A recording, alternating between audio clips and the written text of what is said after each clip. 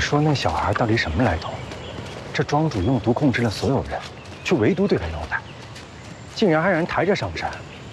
那可能怕他长大了难缠吧？我才不信呢！不行，我得找机会试试。哎，你可别去啊！为什么？你不觉得张庆虎很奇怪吗？你倒不如多留意他呀。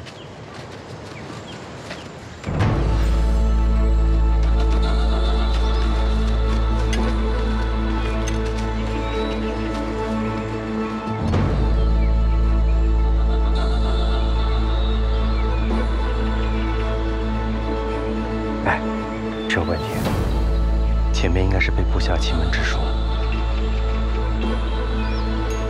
你看啊，这么大的东珠还被穿了口，这明显的是从手指上掉落下来的。这么看呢，应当是这里。七道尘是在这儿，一品坟也在这儿，幕后之人应该就在附近，等着我们入墓呢。诸位，看到了吧？ 这儿就是一品坟，可惜啊，被奇门之术挡住了。古兄弟，有劳你了。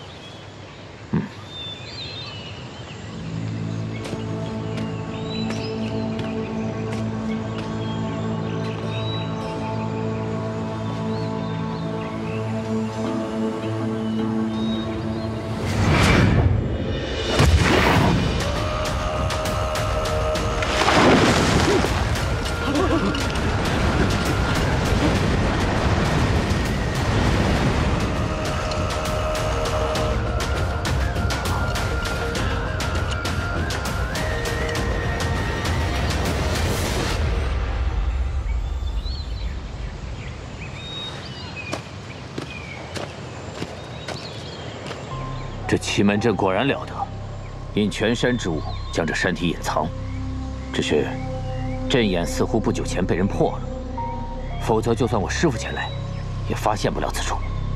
前面的山壁并非天然而成，应该是一道隐蔽的机关大门，定是一品坟的入口了。以山为木门，南印的工匠下了血本啊！除非凿山入洞，否则绝难打开。那里倒有处缺口。 若能进去，或许能从内打开机关门。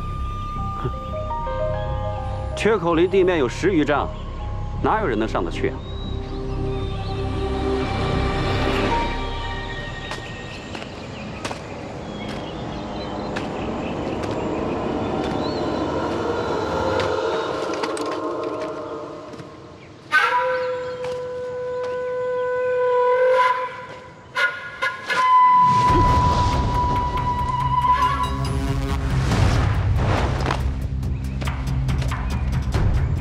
诸位，都看到了吧？现在你们知道为何入这一品坟非我家小前辈不可。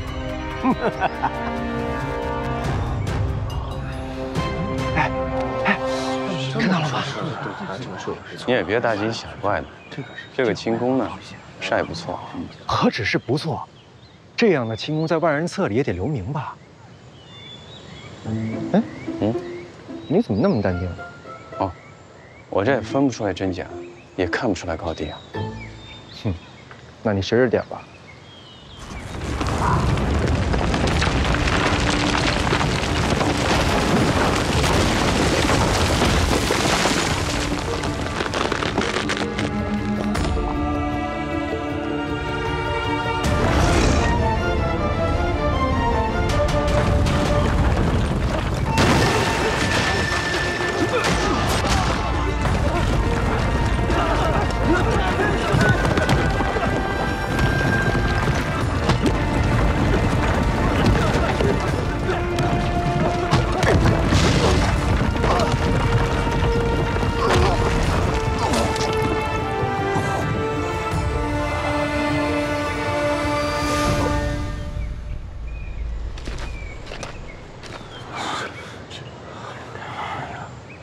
段海他运气不好，干咱们这行的，谁还没见过死人呢？现在木门开了，别耽误时间了。铁奴，你在这儿守着，有生人来就发信号。走。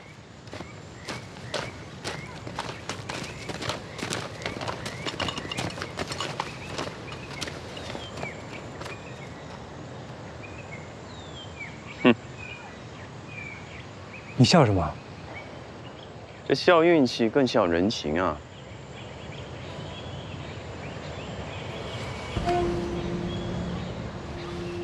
看来是有人用掌力将巨石调转了方向。难道是张庆虎？这巨石若不去动它，只会砸在二人当中，落个轻伤。是张庆虎害死了自己朋友段海。这张庆虎的掌力很强的，别想了，走吧。